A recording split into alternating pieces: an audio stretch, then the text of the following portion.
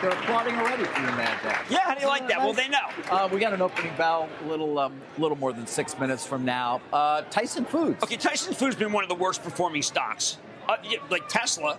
But Tyson has been banned. Now, they make chicken, and we are about to have, I think, a chicken price explosion. Why? Because the input costs are going down, but the actual price of chickens, no. This is your worst nightmare, right, if you're the Fed? You got to cut the price of chickens. Now, of course, Costco slaughters like 2 million chickens a week. Costco downgraded today in a fatuous downgrade.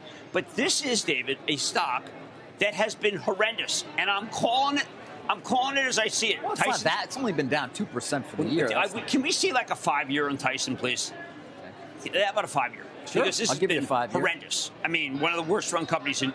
No, this is what I'm talking about. It's traded down. Yep. But I'm now saying it's about to go up. But I use it as a metaphor, David. So, a metaphor for companies that are not lowering prices, even though their input costs have gone down. That's what I worry about if I'm the Fed.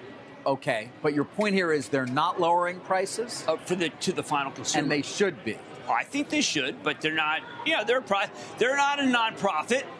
No, right. So, but this is the profitable companies are trying to do this. By the way, I also say that Hershey. I think cocoa price is too high, about to plummet. Hershey could be good, despite GOP test one. I'm just a fan of good stories.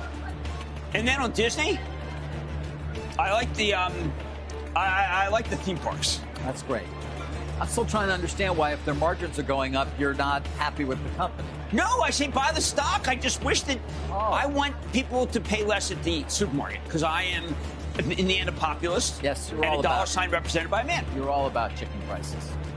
All right, we got an opening bell about 4.5 minutes from now. And don't forget, of course, you can always catch us anytime, anywhere by listening to and following the Squawk on the Street Opening Bell podcast.